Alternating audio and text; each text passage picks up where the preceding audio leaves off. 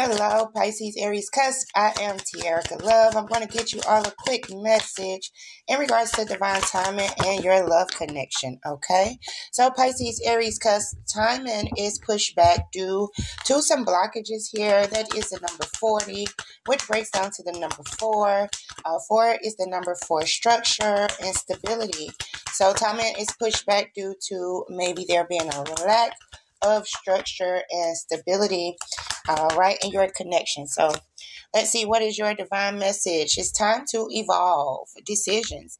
It's not about, it's not a negative situation, but a necessary one. Having the awareness to see it from your soul's perspective that you chose much of this before you incarnated is needed, okay? This releases the victimhood mentality and pulls back your power.